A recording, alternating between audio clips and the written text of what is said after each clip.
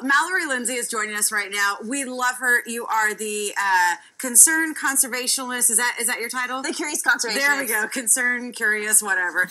Sometimes I'm concerned. Yeah. She's always bringing on these items, these insects, these bugs, these whatevers that get a bad rap. Yeah, they're like the redheaded stepchildren of the nature world. But you embrace these things. Love them. And you teach us why they are so important to us. And so today, what are we busting myths about? Today is probably the most feared and misrepresented creature. And it's my favorite. I know I said it was 2 weeks ago, the worms were my favorite, but... Oh, good gracious.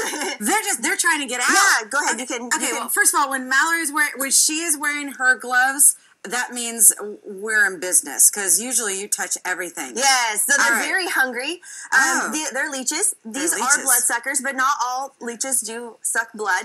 Okay. But the reason why I brought these ones on, these are very special. These are special medical devices. They are FDA approved medical devices. Okay, first of all, let's talk about how do they suck blood? I mean, what are they doing? Sure. So this big little suction you see on the back. Oh, the backside? Yeah, the backside. That's the anchoring sucker. Okay. And then you have the jaws that are in front, and those are the ones that do the business. Okay, if we turn them upside down, are we going to be... Oh, we can't really see it. So that's why we call them bloodsuckers, because they leech on. They latch on, and they just suck the blood out, right? Oh, my goodness. What many people don't know is because of that mechanism, because they're able to suck blood, they've been in human medical history since the beginning of the history of medicine. Yeah, I am really kind of surprised to hear that, because I remember hearing rumors that models would use leeches to get rid of bruises. Really? Yeah, but I figured that was urban legend. That would be cool if it was. Should we count how many we have here in case any of them get out? They're all over the place. Okay, so you said these are medical leeches. Tell me how leeches are used in the medical world.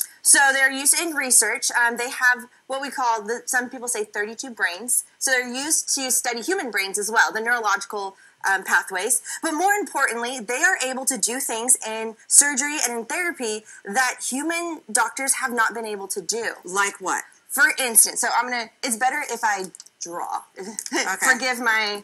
So say you are cutting some vegetables. All right. And your finger... You're not very careful, right? You get lopped off. Well, what happens is all the blood vessels get cut too. So that tissue starts dying. Well, what a leech does is when you put the leech on top, it will be able to suck all that blood back into those tissues to save the tip of the finger. That's extraordinary. Isn't that amazing? Okay, so they put the leech on and they allow it basically to rejuvenate itself? Is that... Yeah. So it breaks up all the congested blood because, blood clots. Right. And so it cleans that up. And then it also repairs all the blood vessels that are in the crushed, damaged tissue. How on earth did they discover something like this? It's been since, for a couple thousand years, they've been using leeches. Wow. Before, during bubonic plague, they thought that the leech could take the bad blood out and leave the good blood in, but that's not possible. Okay, so... They're a little bit more active than the worms a couple of weeks ago, huh? Right. I know they're trying to make a break for it, because I see them swimming around as well. What are some of the other misconceptions? I mean, obviously the thing that comes to mind when you talk about a leech is the Stand By Me scene.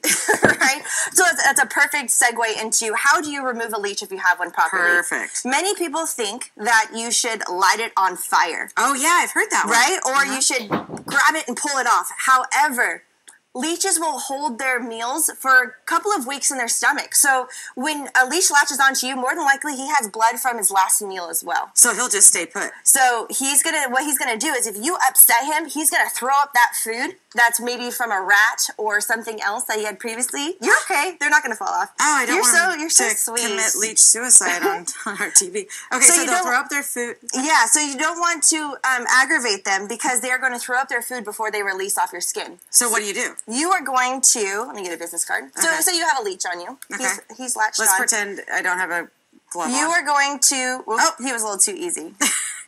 You just touched it. That's okay. He's not going to bite me. Oh. So you're going to want to take a card and basically go underneath those jaws and pop him off. Because if you grab him and squeeze him, he's going to want to regurgitate and back again, into the jaws are on the opposite end of the sucker. All right, you always have such great information. Where can we find out more about Ms. Mallory and your adventures? So you can visit me on Instagram, Ms. Mallory Adventures, or you can find me on my website at MsMalloryAdventures.com. This is kind of better than a slinky. I gotta be honest.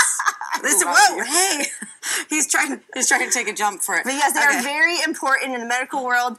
They get not any kind of good rap. They always get the bad stuff when really they are so, so important. Oh, yes, they are. They're lovely. They're lovely individuals. All right, there's more coming away on Good Morning San Diego.